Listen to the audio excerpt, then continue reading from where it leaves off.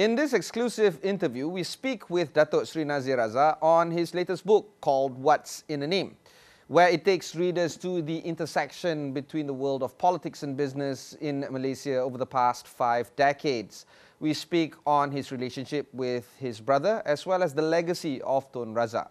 Enjoy this conversation.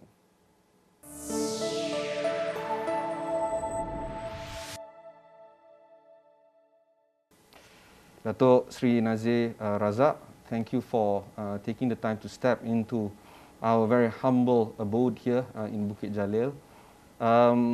Very quickly reading through the book, I got about 20% or 30% into it. And I was actually quite surprised at the frank and honest way of you telling your side of the story. And on this note, it's actually quite liberating for us to see that kind of frankness coming out. If it's liberating for us, I'm sure it is as liberating for you as well. Could you talk through us the emotions and perhaps some of the ideas that went through in you penning your thoughts in writing this book? Thank you, Ibrahim, and thank you for having me. I think, the whole experience was cathartic and liberating. Being able to look back on events in your life, to be able to kind of research it again, to be able to revisit your thought process, and also some of the facts surrounding it. I found that very useful and very calming in a way, because my life changed quite considerably over the last few years, and you question whether you did the right thing and whether you should have gone another way and so on. So I found that very, very, very helpful, and I think I'd advise anyone who is in a position to tell an interesting story to do it, because I think that future generations need to learn from other people's experiences, good or bad, and I think we owe a duty to the future, as it were. And I always felt a little bit sad that my father never had the time to pen his own thoughts and ideas for future generations. Do you feel that this is more of an extension of your father's legacy? In you writing this book, you're writing his story through your pen? No, not really. I mean, I think, it's really, the first part is really just about my attempt to understand the man, my father, and the leader that he was. I think that was important to me, because I think you can't really tell a story about me without understanding the legacy, the towering legacy that I also had to kind of carry or live under for my career. It's also my own perspective of it, with the benefit of 50 years of hindsight, and my perspective of his legacy, and I think my perspective differs slightly from many people.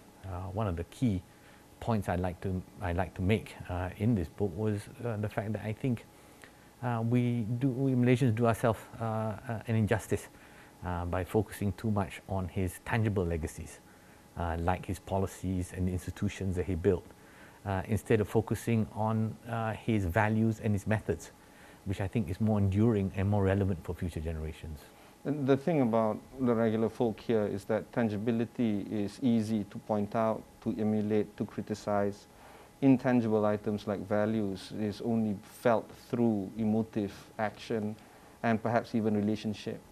Many of us learn through the legacy of Tun Razak through textbooks, not, we don't have any access.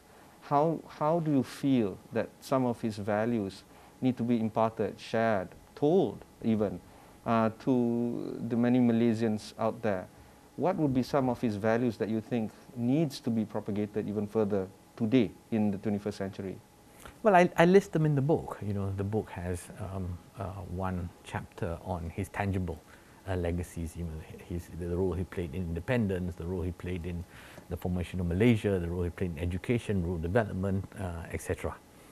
That's one section, one chapter of the book. And I put another chapter, which are the intangibles, his value system, his methods. So I talk about how he was very much a person who was, he was a sort of, he wasn't either or person. He combined things that you might think are contradictory, like the fact that he was consultative yet bold. He consulted a lot, but when he made his decision, it could be very, very bold, and he would be very aggressive in execution. Yeah, he would like to take big steps and small steps. And one example is, he loved going across the country, district by district, to look at the rural development projects. Yeah, but sometimes he took huge leaps, like going to China, right? Being the first ASEAN leader to go to China back in 1974. That was dramatic, and until today, we Malaysia benefit from that, great leap of his. So the, I cover a lot of those traits, and when I look at his value system, he was definitely a nationalist. He was a Democrat, and when I look at Malaysia today, I think if you look at it from the value system as I understand it, I think you would see, even he would say today, that those things that he did for the 1970s may no longer be relevant.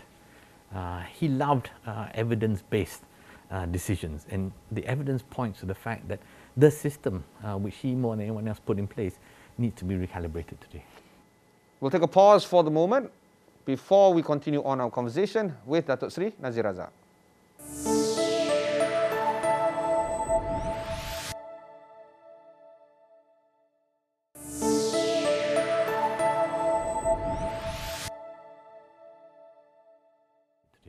In so many ways, Datuk Nazir, I can easily draw parallels into some of the values that you shared just now about Tun Razak, into how you have led your life. During your captaincy of CIMB Group, you took it from a small merchant bank and grew it into one of the largest leading universal banks in ASEAN. You have led a consultative method, but your methods are rather bold. I speak through this through experience, largely because I was part of that family when you were there. And I do feel that some of the decisions that you made were very bold, to a point where I'm pretty sure some of the shareholders, some of your partners, some of the leaders that served under you were quite nervous about some of the actions taken. But, lo and behold, at the end of it all, the sum of it all, there was a positive, or an overwhelming positive net gain. Do you feel that that is the story that you want to write for yourself in trying to see the growth of Tun Razak? No, I think it was on hindsight that I had the chance to kind of compare some of the things I did and what he did, the methods I used and the methods he used, and there were some similarities, and I take it as a huge compliment that you noted it.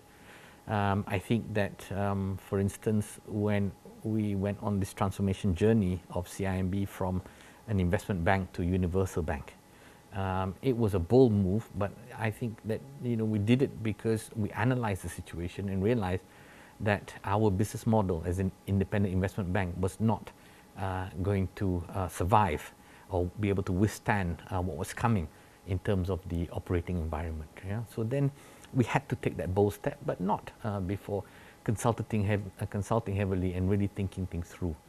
Yeah, so that's my own story. I just look back and say, oh, okay, there's some similarities, but of course, he had a much huger platform, and it was a national platform, etc. I was just trying to build a bank. At the end of it all, right? One area that I must touch upon is your relationship with our former Premier, Datuk Seri Najib Tun Razak. Datuk Seri Najib led the country for a number of years to a point where he suffered an unexpected, or some would say an unexpected loss of the 2018 general elections. how is your relationship with Datuk Seri Najib currently? Is it warm? Is it cordial? Is it strained? What is going through this brotherly love between you and Datuk Najib? Oh, well, my father passed away when we were all very young. He was in his early 20s and I was 9. My mother kind of, held it all together. And I think because of that, we were a pretty tight-knit family. Yeah. So, and we try very hard to keep it that way. And all of us have families, all of you have families, and everybody knows that, there are times when you have different opinions, there are times when you quarrel. But, you always try and hold it together. Over the years, I think we've done, my mother did a very good job in keeping everybody together. But, as I tell in the book, my relationship with him went through a difficult time. Particularly because of 1MDB, and it started simply as my belief that there was this big financial scandal at 1MDB, and trying to get him to put a stop to it, informing him that this is because I have no inside information, I get it from outside, but from what I could see from a distance, something wasn't quite right. So I wanted him to do something about it, and it progressed from there. Obviously he disagreed with me, and he wouldn't be the first leader to disagree with his brother. He disagreed with my view, and one thing led to another, I got to a point where it was a little bit binary, continuing down that path of opposing or criticizing 1MDB. Would actually, put him in a difficult position. But I felt I needed to do it. So of course our relationship got a bit uncomfortable, but I still see him. I still, very much love him as my brother, and I hope that, one day we can get back to the relationship we had in the old days. This book is nothing else but the struggles of balancing your relationship as the son of Tun Razak, as the brother of Datuk Najib, as a corporate captain, but also a person that is passionate about the nation, as a person that might not necessarily be in the know, but can get to the access that not many of us can. These many intersections of struggles must tear you apart the past decade. Is that something that I'm getting it right or absolutely wrong? Well, it was difficult. It was difficult, and I used to come up and speak out in public about what I thought was not right, it was, you get kind of caught in the middle, because some people will look at it and say, is this guy real? But he's an establishment guy. Why is he speaking up, right? There must be a hidden agenda. Is this them playing good cop, bad cop? I remember those kind of comments. It still happens today, by the way. And it still happens today. And I'd also, and interestingly, people who opposed him also felt that I was also fair game, right? They would also come and attack me, just because I'm his brother. So it was like, sometimes people, there's a saying, you get caught in the middle of the road, you get run down by the bus. And sometimes I felt like that. Multiple buses. Multiple buses, yeah. Some of the excerpts that I wish to take from the book include you wish that you could say more about 1MDB during that time. Is that something that you think about often these days?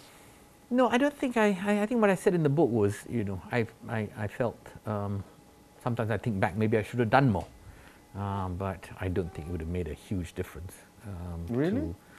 To the whole situation. Why do you feel that way? I'm pretty sure that a lot of people will think otherwise. No, I don't think so. I mean, I said my piece in private and in public, and I wasn't the only one.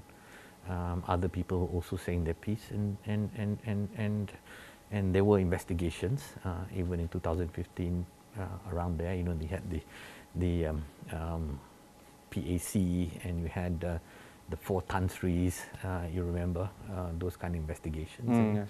you know, it was unsuccessful. So I do reflect whether I could have done more, probably not, but you know, I think it's something, the kind of emotions people go through when they look back on something like that. The matter at hand is not just an individual holding the post of Prime Minister, it is actually the institution, as you rightfully pointed out. You have said it countless times, and now it's immortalized in your book that Malaysia is grappling with the three-headed monster, that we're identified, our issues are with identity politics, money politics. We're thinking too much in terms of power centralization.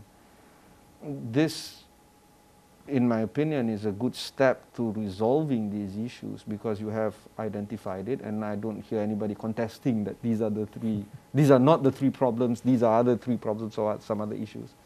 You would get the feeling that a lot of people will agree that, yeah, these 3 are the big issues that we need to resolve.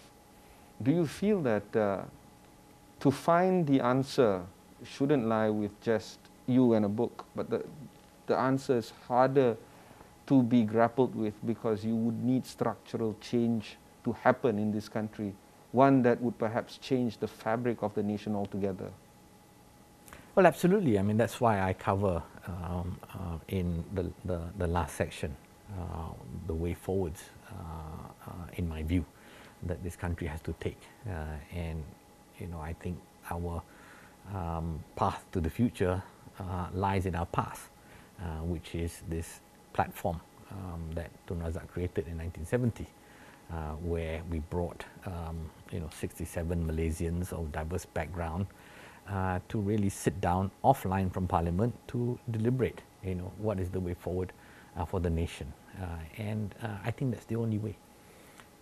We can go into details why I think it's the only way, but 2 things I'd point out is, one is many administrations tried to reform, from Patla to Najib to Mahathir 2.0, they all started as reformists, but then they get hit by the reality of the political situation and they can't move.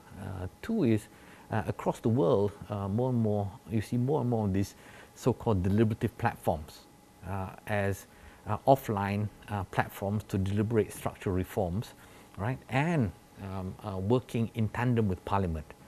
This is a way of, democratic innovation, if you like, strengthening democracy by having alternative platforms rather than just relying on Parliament. The problem with Parliament is, with respect, parliamentarians have their own political dynamics, right? And it's very difficult for them to look beyond the election cycle, very difficult for them to look at long-term structural issues. And they're always dragged in by what the gallery wants to hear, rather than being focused on what the country truly needs for the long term. The last time we spoke, Dato', you were talking about, the line still rings in my head, how many times have we seen good people enter politics and then they turn sour, or they turn into one of the normal political animal that they are? Do you feel that needs to change as well? Because essentially these are still people that we elect, these are still accountable to the people, and therefore we have to respect the democratic process as well, notwithstanding the deliberative assembly that is working in tandem with... But I think part of the deliberative assembly is to the aim of coming up with holistic revamp of the system, right? And when you look at holistic revamp, some of the elements will be looking at how we elect our MPs, right? Whether we use the present type of first past the post system, or we go for something more proportional, which is probably suited to, better suited for a plural society like ours. Yeah, it also should look at things like checks and balances between institutions as a way of dealing with money politics. And I'd like to think that some of those good people that I knew that went into politics really didn't want to get into money politics, but had those moments when you either play money in politics or you better retire. Right? And then they then say, okay, maybe I play a little bit money politics, because in the long end, when I get there, I will be able to fix the nation. But of course, it's a greasy pole. You have to do more and more of it in order to survive. Then suddenly you kind of lose yourself. And this is why, really to me, the only way is to have a holistic reset of the system. We'll go for a short break. When we come back, we'll continue our conversation with Datuk Seri Nazir Razak.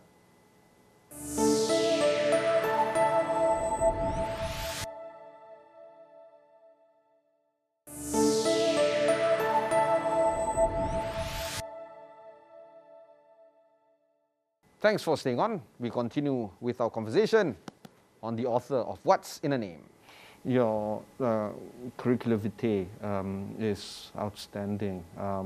It is the source of inspiration for many business schools in this country. It is also, and I'm not trying to butter you up, this is indeed the case. And of course, this is a case study for all corporate Malaysians trying to emulate. For better or worse, you make things happen. So when you started mooting this idea of a deliberative assembly, creation of a better Malaysia, if anybody can do it, it's somebody like you, Datuk Seri. What would be some of the challenges that you foresee is going to slow down this process of the creation of such an assembly? No, I need buy-in. I need supporters, people who also call for this deliberative platform. And I need buy-in from the people that can truly make it happen, right? I think it should be done by Parliament, or should be done by the Executive, or done by the Rulers' Council. The most important thing is it gets done. But people in those positions need to respond positively to our calls, and I think the law of politics, if the noise is loud enough, they will listen. Mm. There is also that element of a feeling of something that can be fixed, even though it's not traditional for it to be fixed. One area of interest for me is the Malay rural heartland, an area that Allahyarham Tun Razak only knows very well, an area that holds so much political power in terms of the ability for them to determine who goes into the parliament. Is this a demography that requires such a buy-in, Datuk Seri? For sure. I mean, in the end of the day, Malays today account for, Bumi Putras account for 2/3 of the population and growing. Yeah, that is the core of the voters. I think we need to engage the Malays, and we need to show leadership, and we need to articulate a more positive vision of the nation that includes the non-Malays, yeah, that is more inclusive, more collaborative, rather than being divisive, right? And I articulate in the book, there is a chapter called Malaysia Renewed, and I'd like people to read that and sort of think, okay, we could be a country like that. And if they buy that Malaysia Renewed that I described, they want that Malaysia Renewed I described, then maybe they should buy in to this idea of setting up the deliberative platform, so we can design the path to that better Malaysia. One buy-in that is also quite important to think about, and you rightfully pointed out, would be the involvement of royals to some degree, at least. How would you approach this very tricky issue where their role is enshrined in the Constitution, but their buy-in is not only needed but greatly sought after? Well, I think it's interesting because I think we have the most democratic monarchy in the world, right? And some people have criticized me for saying that maybe the rulers should play a bigger role. And interestingly, when they criticize that idea, they don't have an alternative institution to offer. I mean, one of the issues I argue is that political competition in Malaysia today is not properly regulated. There's no proper referee, right, for whatever reason. And we're so lucky to have this democratic institution that's deeply embedded in our culture.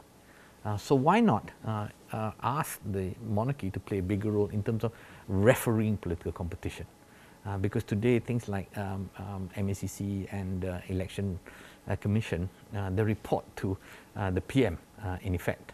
And even when they report to Parliament, if the ruling party is dominant in Parliament, in effect they report to the PM. And I think it's fairer if they are truly independent. And one way to give the independence is to have them under the Rulers' Council.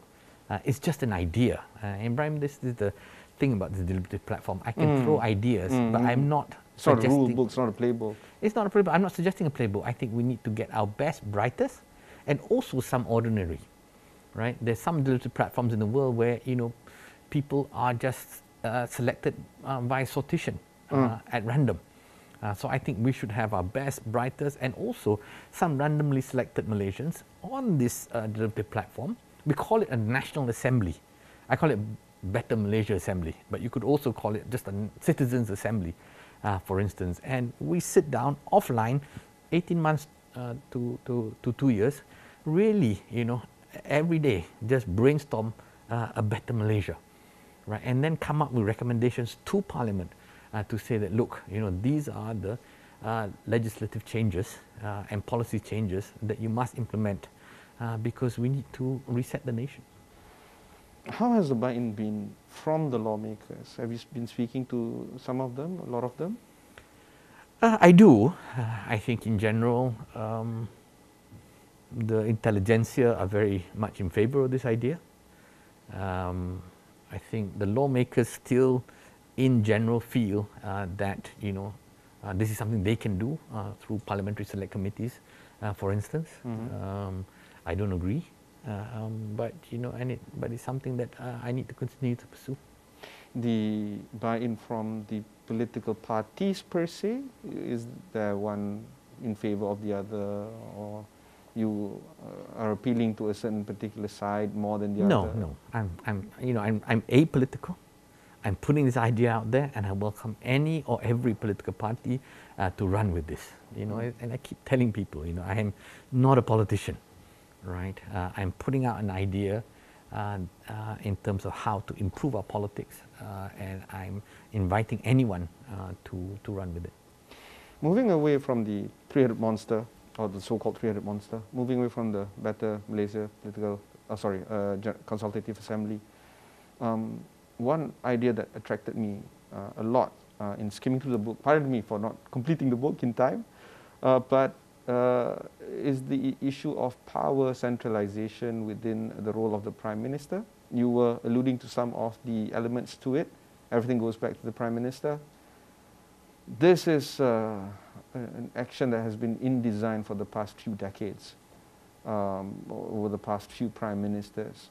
And the nature of power is that while it corrupts, it also is impossible or quite difficult to take away from, unless one willingly abdicates, which is very rare when it comes to power as big or as powerful as the Prime Minister. Do you feel that the nation is aware that such power centralization is to our own detriment, and that we have to be louder in trying to talk about this, at least a lot more frequent, in a lot more public fora? Is that an idea that you're thinking about right now? Well, I think in the overall context of reducing concentration of power, and the fact that one of the shortcomings of the system is the fact that we had one person had too much power, I think is compelling. I think it's obvious, but I wouldn't say enough people see it as a problem. I mean, even you look at the recent surveys on democracy across the world, strangely, there's, in many countries, people are so frustrated with politics that they also say, oh, let's just have authoritarian governments. But I want to convince people that Malaysia's problem is not about the centre not having enough power. It's about centre having too much power. Right? We need to defray that power. We need to have proper checks and more checks and balances so that better decisions are made. And that's why I go back to the Tun Razak legacy when he chose to give back power to Parliament. I remember, and I've been reading, talking to a lot of people. He had dictatorial powers as the director of the National Operations Council. He was the dictator, and when he wanted to bring back Parliament, there were many people around him who said, "Don't bother. Let's just, run this country. We'll make this a great country. And you look around the region at that time, Myanmar, even Indonesia and all that, they were, all run by strongmen. And they were like saying, why bother? But he was a true Democrat. And I quote him there saying, if you really want to do good, too much power is no good. Those were Tun Razak's words. And I always remembered that. And I actually, to be honest, I don't want to draw too much parallels, but I also felt that, I remember one of the reasons I stepped down from being CEO of CIMB was I felt that having been there for so long, I had become too powerful. And I felt there wasn't enough checks and balances on me as well, which is why, in part, I stepped down in 2014. In your final AMD, that normal business schools point out that effective CEOs are about 5 years, and you're there for 14 years as Group CEO, and you certainly overshot that by a mile. I don't know whether you remember giving this particular speech. I remember the point, yeah. I'm amazed you remember. But like I said, if you have wisdom to abdicate, you would do it. Datuk Seri Najib, for instance, did not see that.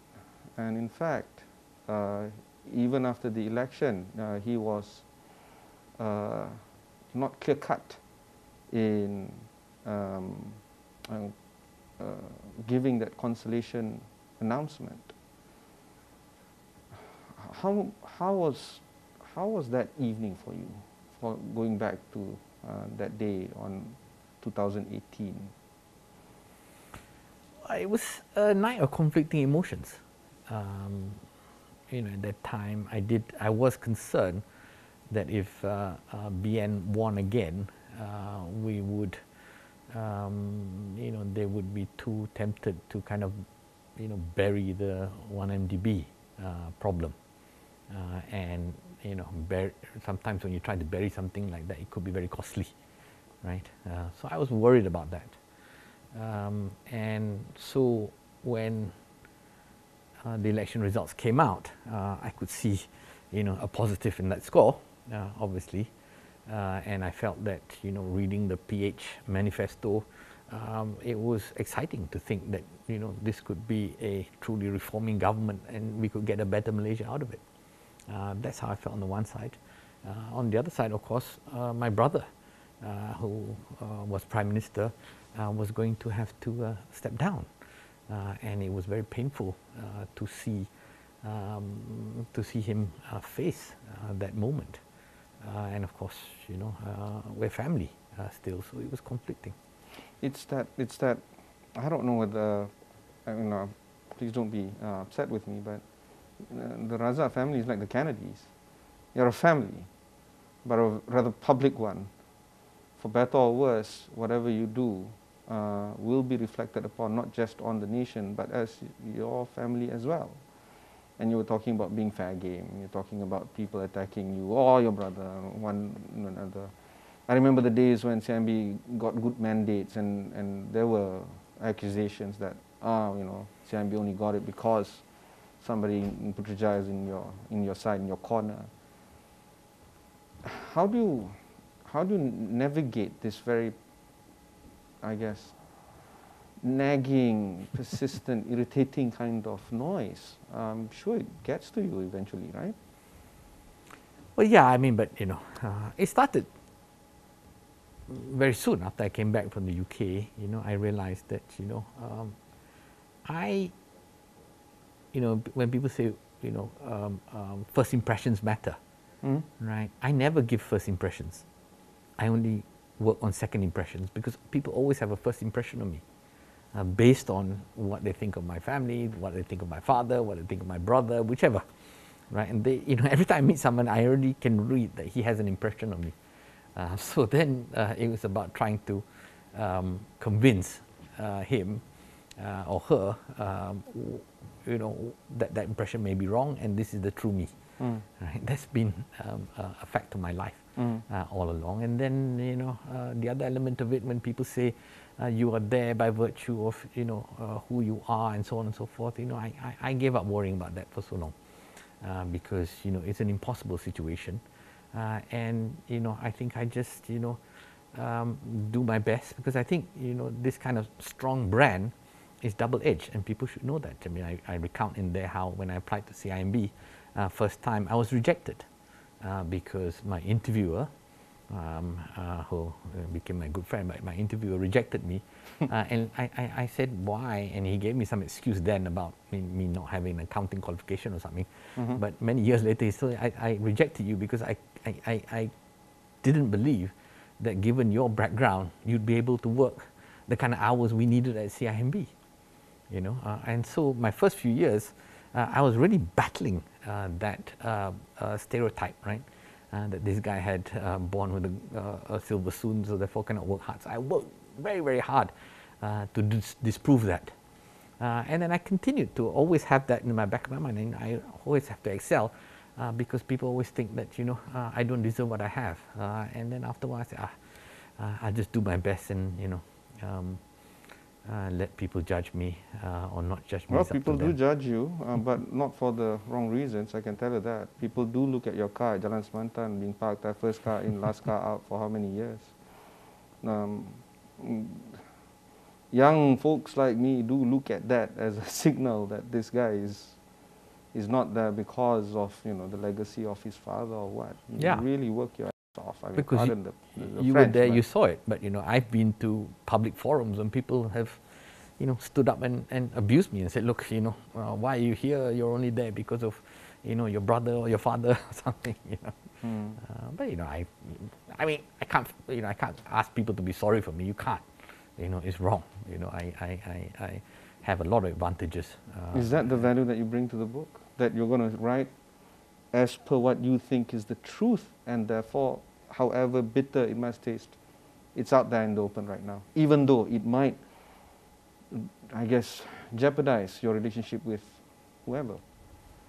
No, I mean, I think, you know, one starts with the desire to write the memoir and contribute to the discourse for a better Malaysia, help future generations learn from, you know, the good things I did and the bad things I did.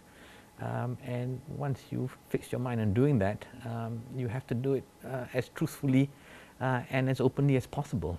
A lot of people are saying that. Tun Musa is saying that.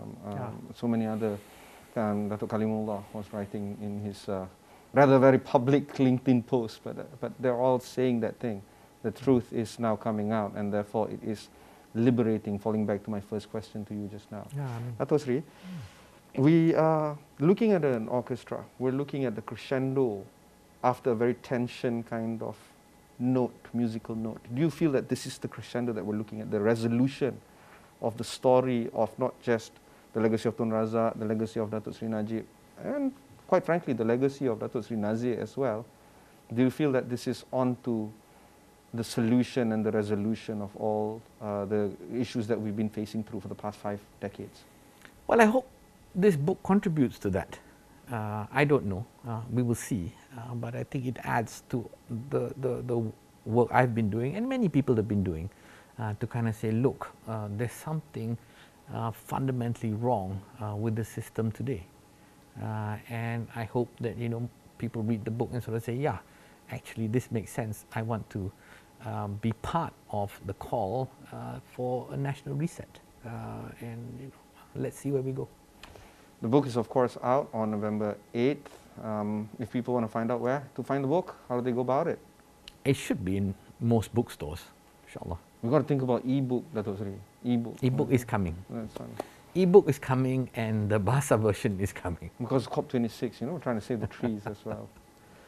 It has been a great privilege speaking to you. It's an honor. I probably wouldn't be able to trade this off for another kind of interview. This is a rather frank and honest conversation. I really thank you very much from the bottom of my heart, because, like I said, the term I always use is inside baseball. You kind of know the things inside and the struggles that you go through. But I'm pretty sure the naysayers are still going to be rattling the empty cans at the side of the street. Thank you very much. You do inspire a lot of us. Thank you, Brad. Thank you for having me. That was our conversation with Datuk Seri Nazir Razak. If you've missed any part of this interview, just head on to astroawani.com and look for What's in a Name or Nazir Razak. Until then, thanks very much for watching and goodbye. Najib.